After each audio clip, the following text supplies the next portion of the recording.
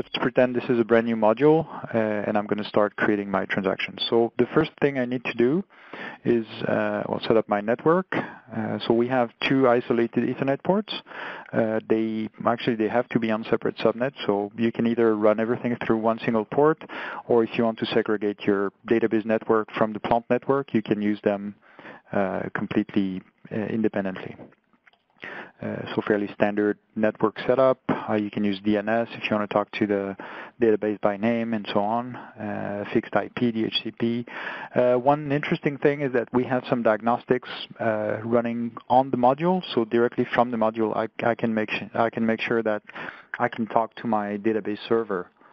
So if there's any firewall in between or things like that preventing the communication, I can troubleshoot that from here. So the commands are going out from the module itself.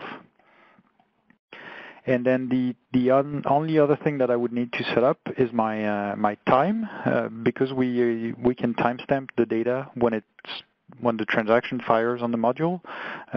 So we want to make sure that the clock of the tManager is synchronized with a proper time server. So that can either be an NTP server running on my computer network like it's set up right now, in which case I can also pass that time down to the PLCs on the network as the destination, or I could do the other way around and read the time from my automation device. So in this case, my PLC would be the time source, and I'm going to synchronize to that. So right now I'm synchronizing to my computer network, and that's pretty much it. From here I can go into projects. Let me stop this one and create a new one. So like I said, let's pretend this is a brand new module. So I'm going to create a blank project, and if I open that project, then I go in the project editor side of the software. So from here, there are a few things that are automated for you. So for instance, I've got that automation adapter here, and if I open that up, the module is going to actually browse my chassis, find what's in there. So I've got my ControlLogix processor in slot 0. I could go on the network, either using the Logix network cards and go and talk to a separate module on the network. So that could be a CompactLogix, that could be an older PLC from Rockwell, and so on. Or I can even talk to non-Rockwell PLCs, talk to an S7 or some Modbus TCP device directly from here. So right on there, the modules found that I got my ControlLogix here, and without setting up anything in the PLC itself, I can go and open the tag list from that PLC. So over the backplane, we're going to query the PLC for the tag list, and we get access to everything that's available there. So global, program level, we can see UDTs and so on. So everything is going to be available now. And you can see by default, all the tags are read-only. So if I have the right login to do my configuration, I can also make those tags writable. So I can go back and, if I go and fetch a recipe, for instance, in my database, I can go back and write that in my PLC. So I've got the link now set up to the PLC. I can go and create a new adapter to my database. So I only need a few things from IT to connect to my database: the IP or the name of the host, the name of that database, and then a username and password to talk to it. Same thing as the PLC, so my connection is correct to my database. I can go and enumerate that database. So the module is going to query the database for what's available. So for my user EATM, I can see a few tables and stored procedure and everything that I can access. So I can select them, and now they're going to be available for my configuration. So from here, I can create my message path. This is the actual transaction. So you can see we can access directly tables, either to store data, so insert or update data directly into a table. We can do select and go get data from that table and send it down to the PLC. Or we can actually call the stored procedure, in which case it's, well, you send data whichever way you want. So we can start with a simple insert. So in my transaction, I've got three parts. First one is the trigger. So this is going to be, when do I want that transaction to fire? Do I want it periodically? Do I want it based on an event? and so on. We'll see in more details. The map is going to be mapping the PLC tags I want to collect and where do I want to store them in my database. And then the endpoint is, well, the database I want to send that data to. So we can go and start creating that trigger.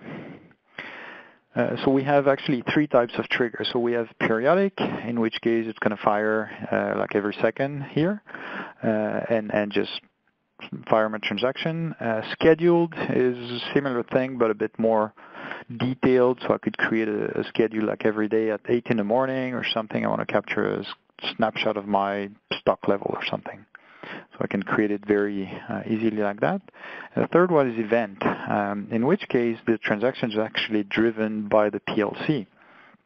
So the good thing about it is that it's properly event-driven. It's the PLC that has to send an explicit message to the module to generate the transaction.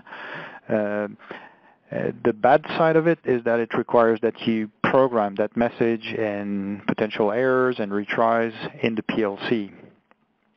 So the next best thing that we have available is using that same periodic event I talked about from the beginning.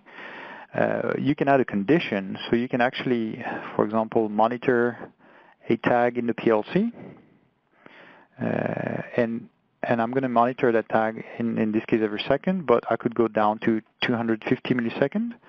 And if that tag changes, or we have a whole set of conditions, becomes equal to something or greater than something, I can compare it to something else.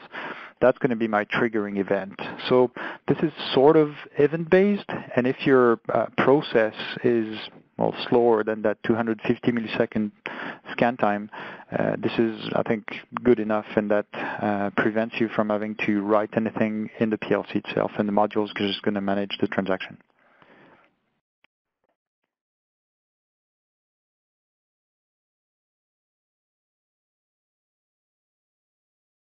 So I can now drag and drop my trigger onto my transaction.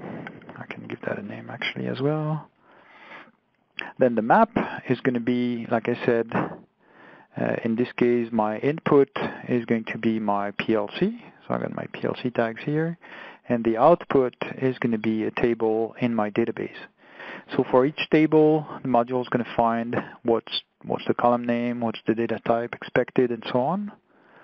And if I look at that table that I emptied earlier, I can just drag and drop the table definition here and go and create my mapping. So I want to collect those tags from the PLC, the pass count, the line number, and so on. So I can create my transaction like this. And I mentioned timestamping before, so we have some macros here, and I can just drag and drop that timestamp value here.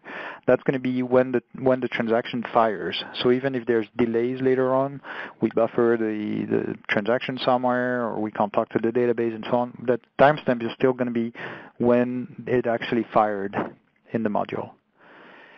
And then I can add some constants here to identify my data or something.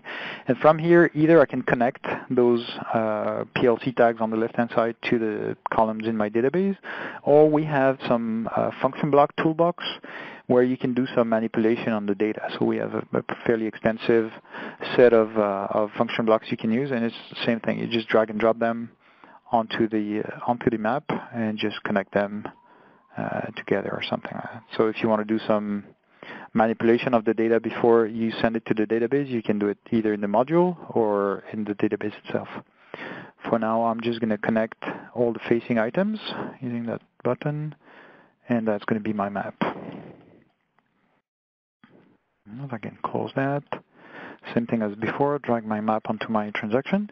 And then the endpoint is pointing to that database that I set up before. I could actually create multiple endpoints with various configuration, individual configurations. So for instance, for this one, let's say I want to enable the store and forward. This is a buffer. We have up to 2 gig of flash memory on board the module, where we're going to buffer all the transaction if the database is not available. So network issue, database being patched and restarted, something like that. So we're going to make sure that we don't lose those transactions and buffer them on the module and resend them automatically. Same thing here, I could set up the failover. If I've got another alternate database that I can talk to, the module can be set up to automatically fail to the second one after 3 attempts. Then you can set up automatic recovery and so on. So just a matter of checking the checkbox, and that's pretty much it. The module takes care of the rest. So I have my endpoint here and drag it to my transaction. So now I'm done. I've got my transaction set up. I can go and start the pieces that I created. So my endpoint, my trigger, my project.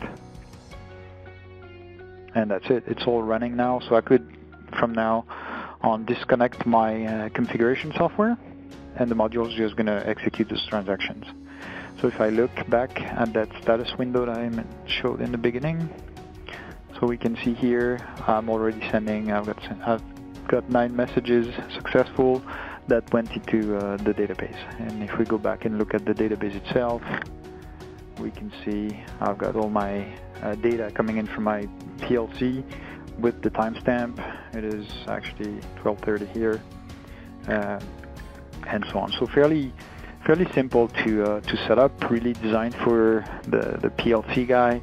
You don't need to write any SQL commands. You can have a look at it in the module itself. It's going to tell you what is the SQL that's actually generated by the module, but you don't have to have any knowledge on that. It's really fairly intuitive for someone used to programming the PLCs.